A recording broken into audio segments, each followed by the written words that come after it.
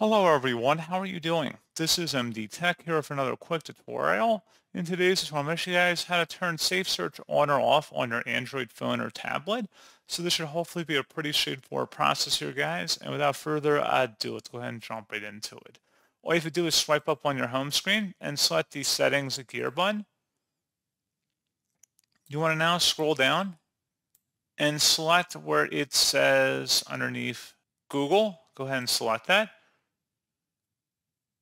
Click on the All Services tab at the top, and then underneath Settings for Google Apps, select Search Assistant and Voice,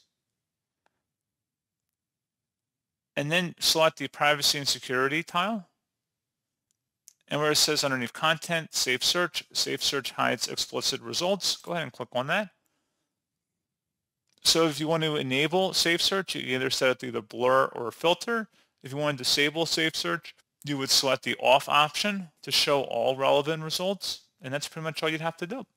So pretty straightforward process on that, guys, and as always, thank you for watching. I do hope that I was able to help you out, and I do look forward to catching you all in the next tutorial. Goodbye.